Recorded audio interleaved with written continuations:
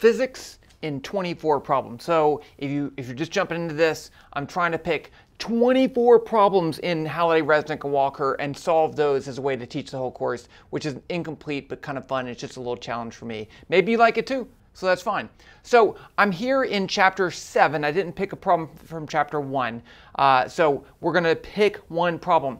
I'm going to describe the problem, and then I'm going to talk about the basics in chapter 7 so that we can solve that problem. I'm going to tell you, there's a lot of problems I wanted to solve in chapter 7. I tried to pick one that was representative or challenging in a way that made it interesting and that would enlighten us on what happened in that chapter. And again, you know, this is just one textbook.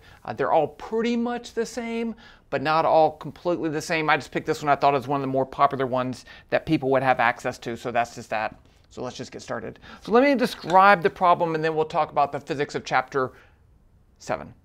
So the problem is a crate with a mass of 230 kilograms is hanging from a string, and then it's pushed with a horizontal force, non-constant force, and it would have to be non-constant, so that the crate moves up to this position a distance 4 meters away horizontally, and the length of the string is 12 meters. And then ask questions about what's the force, what's the work done by gravity, what's blah, blah, blah, blah, blah. We're going to solve that. So you can see here chapter 7 says kinetic energy and work. And I do think that's a great place to start. You know, you could say, let's talk about potential energy, but I don't think that's the best thing. Just do things without potential. And this book does that. No potential energy. Okay. So really the first thing is it says, what is the work energy principle? It says work is the change in energy. Now, for the cases in this chapter, we only have the energy of a particle, so that would be kinetic energy at non-relativistic speeds, and we define the kinetic energy as 1/2 mass times velocity squared. Now, right off the bat, notice that that is kind of weird. We were talking about velocity as a vector, so you might want to write this as 1/2 m magnitude of the velocity squared, and that would be cool, okay? But you cannot square a vector. You would have to take the magnitude and then square it. So we write it that way because we don't want to write a bunch of stuff, but just letting you know what's going on. So that's the kinetic energy. And if the mass is in kilograms, the velocity is in meters per second, then this would be in units of joules. This work energy principle is a different way of looking at physics problems. Instead of looking at forces, mass, and acceleration, we're just looking at changes in position and changes in energy. And that's where we get this work. We define work a couple of different ways. Suppose I have an object right here, and it moves over there, some displacement, delta r, and I push on it with some force F. The work done by that force would be F dot delta r. So just to remember the dot product, we talked about that in chapter 3 or something. If I say F is, I'll write it the way the book does, Fx I hat plus Fy j hat plus Fz k hat. So it has x, y, z components, and delta r is going to be delta x I hat plus delta y j hat plus delta z k hat, right? You can move in all those different directions. When I take the dot product, I take the component, the x components multiplied together, plus the y components multiplied together, plus the z's multiplied together. So I get work would be Fx delta x plus Fy delta y plus Fz delta z. And I want to point out two very important things about that expression. Number one, it's a scalar, right? Even though that's a that whole thing's a vector and that's a vector, that's a scalar, scalar, scalar. Okay, so the work done is a scalar, the change in kinetic energy is a scalar. We're dealing with scalar quantities here. Second, it's possible that some of these terms could be negative. I could have a negative x component of the force. I could have a negative displacement in the x direction. So this whole quantity could be positive. It could be negative. It could even be 0. Okay, so the work can be negative. That's something that a lot of people kind of gloss over. So putting that together, this says the total work done on an object is equal to its change in kinetic energy. It's kind of a big deal.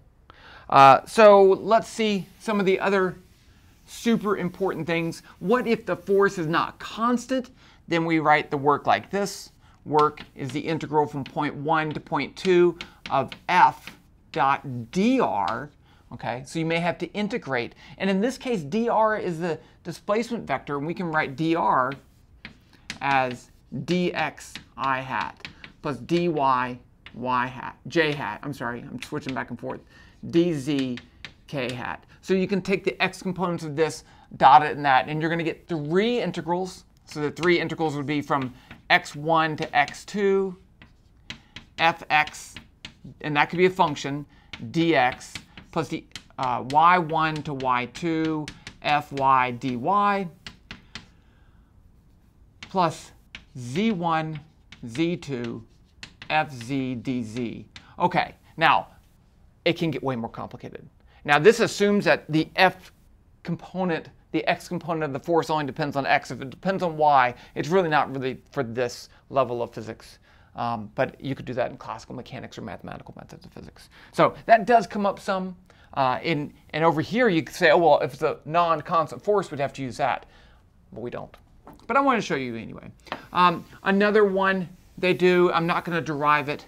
They do the force due to a spring is, I'm going to write it the best way. The force due to a spring is K times S, where S is the displacement, the amount that it's stretched or compressed, and K is the spring constant. And my chalk's running out. Well, I'm going to make it. Okay, and so don't put the negative sign there because we didn't write this as a vector. It's possible to write it as a vector, but let's just not worry about that right now.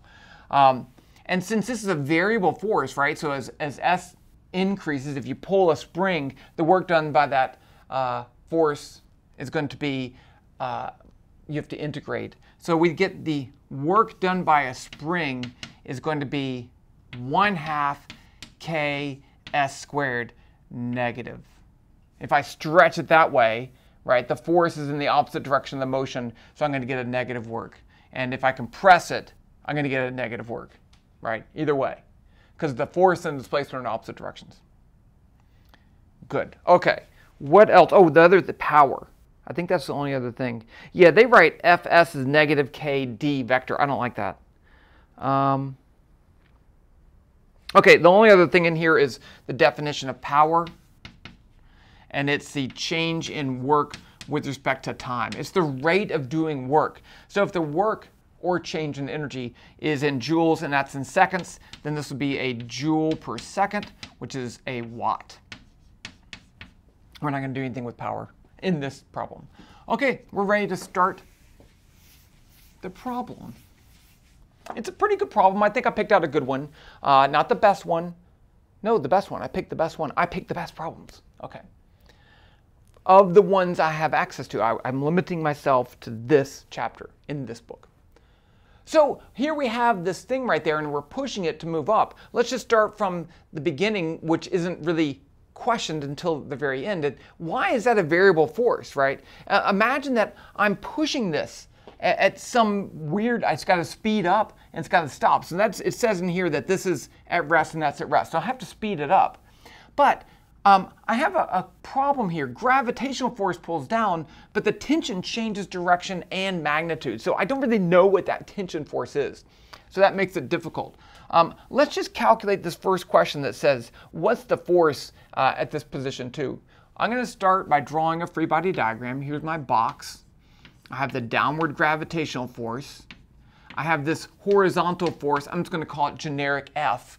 And then I have this tension right there, T. Now, I'm going to have to do a little bit of work here, but the main thing here is if this is at rest and stays at rest, then the net forces have to be equal to 0. So that means F net in the x direction is 0, and F net in the y direction is equal to 0. Okay? So, but I need to pick my x and y axis. Let's pick this. So that's x, and that's y. So, let's just pick this angle as theta, and I'll find that in just a second. I can find that from my diagram. But if that's angle theta, then I can write the net force in the x direction. What are they? Well, this applied force, and then I have a component of the tension. So that would be this part of that component of the tension, which is in this case the opposite side of that triangle. So I'm going to use sine. So I'm going to write this as F, it's all in the x direction, minus t sine theta equals 0. Now, do I know t? I don't know t, so I can't, even if I knew theta, I couldn't solve that. So let's write down the forces in the y direction. Here I have the horizontal component of that triangle, I mean the adjacent side. So it's going to be cosine. I get t cosine theta minus mg equals 0. So this I can solve for t. So t is mg over cosine theta. And now I can plug that in up here, and I get F equals t sine theta. And then I put in t, I get mg sine theta over cosine theta, or mg tangent theta. Now, I'm going to go ahead and find that angle theta. So let's just draw a quick triangle right here. I know this is straight down. I know that is length L, and that is length D. So this angle is theta, is going to be the same angle as that theta. So can I find that based on D and L? Yeah, I can, right? Because I can say sine of theta is opposite D over L. And so you really could go back and just get an expression for cosine, but let's just find this. Theta is going to be the inverse sine of D, which is 4, over L, which is 12. They gave that to us. Let's go ahead and calculator that just to get a number. OK, I need to take off my glasses. So 4 enter 12 divided by inverse sine. There it is. 19.47. So let's just put that up here. Theta is 19.47 degrees. Now I can go up here and put in, I know mass is 200, what was it, 230? 230 or 230? I thought it was something different. I'm going to look it up because I don't want to get the actual wrong number in case someone says, I don't really care, I just want the number, which is a bad idea, but I don't want to support. There it is. 230. OK. So 230 g tangent of that angle. So I get F is going to be equal, let's put it in, tangent, and then I'm going to multiply by g, and then 230 times. And I get 796.9. So I'm going to put that over here. 796.9 newtons. Good? OK. Moving right along here. Let's go to the next question, which says, what's the total work done? The total work done. I'm going to leave that diagram right there, but I don't need this anymore. The total work done. Well, let's think back to the work energy principle. Work is a change in kinetic energy. So if the block starts from rest and ends at rest, then the change in kinetic energy is going to be 1/2 m 0 squared minus 1/2 m 0 squared. Yeah, I wrote that out just to be kind of snarky. So 0, right? There's no change in kinetic energy. And the kinetic, even worse, the kinetic energy is 0. Okay. So the work done is 0. The total work done is 0. The work done by these three forces is 0. 0 joules. What's the work done by gravity? Now, this one seems like it'd be very difficult, and in fact, they talk about that in here, but I'm going to just say, let's plot this out, right? Here's my path, and there's my block, and that's of length L. And there's the gravitational force, mg, and then here's the displacement. It's technically going to be dr. And the problem is that the direction, the angle between these two changes as things move along. But there's a trick. With gravity, it turns out that it's what we call a conservative force. And a conservative force means that it doesn't matter what path you take to go from point 1 to 2. I can pick whatever path I want. So I don't have to do along a curve, which is actually not impossible, but rather tricky. So let's not do that. Instead, I'm going to go this way. I'm going to go up and over. And along this path, I have delta R is that way, and the gravitational force is that way. So if I didn't write this before, but work you can also write as F delta R cosine theta, where theta is the angle between F and delta R. And here, delta R is that way, gravity is that way, theta is 90. So that's 0 during that path. The work does 0 during that path. So now I just need to find how much work it does right here. OK, so let's go back over to our diagram. So there's point 1, there's point 2. I know this is D. I know this is L. So how far is that? Well, what is this distance right here? If this is the angle theta, then this distance is, I'll just write it as L cosine theta, right? Because it's adjacent side of that. So this right here would be L minus L cosine theta. It's the leftover part. So that's how high it moved. I know theta already, so I can calculate the work now. So work done is going to be equal to, now you're moving this way, gravity's that way, right? So the angle between them is 180 degrees. The cosine of 180 is -1. So it's actually going to be negative mg L 1 minus cosine theta.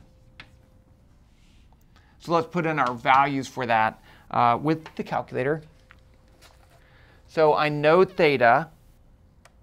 So it's going to be 230, enter, 9.8 times. L was 12 times, and then, that seems big, and then 1 enter, and 19, good thing I wrote it down, 19.47 cosine minus times. And I get, I'll put it over here, negative 1546.7 joules. Okay, that's going to be important. Trust me, I know what I'm doing here. Okay, next one. What's the work done by the tension? This one seems impossible, but it's super easy. So again, looking at this diagram, there's my dr vector, and here is my tension vector. Notice that at any point along this path, the tension and the displacement vector are perpendicular. They're always perpendicular. So no, even though this force changes, even though that changes, the angle between them is always 90 degrees, and the cosine of 90 is 0. So it doesn't matter what happens to these two, you get 0. Finally, what's the work done by the force? Well, the total work is 0, and that's going to be equal to the work done by gravity plus the work done by the tension plus the work done by the force. Well, that's 0. I know that, right? Negative 1546.7. So this is going to be the opposite of that. So it's 1546.7 joules positive. And that's it. OK, so now the next question.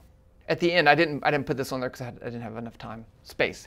So the question says, why can't you just do work done by the force is F times D? I calculated F, and I have D as 4. Why can't you do that? And the answer is really two-part, right? Number one, this is a non-constant force. This is the force at the end. The force at the bottom would be super, super tiny, right? You don't need a large force to get that thing moving because there's no forces pushing back this way. A tiny little force will get that moving. Now, as you start moving up, that force increases and you have to increase. You have to increase the force up to that point as you push it. So it's a non-constant force. Number two, it's not moving over D, it's moving up and over. So you have to include that too. So you have to, it's not a trivial question. We can go around the other way by saying the change in kinetic energy is 0, and therefore I can calculate the total work and then calculate the work done by the tension and the gravity, and use that as a roundabout way to find that force, and that's what we did. Okay, so there you go. That's Chapter 7 problem. Link to the full playlist down below if you want to see those other ones, and that's that. Double thumbs up. That was a pretty good problem. I had fun. Look at that, fireworks and a piece. Does it do peace? Okay, good enough. The end. See ya.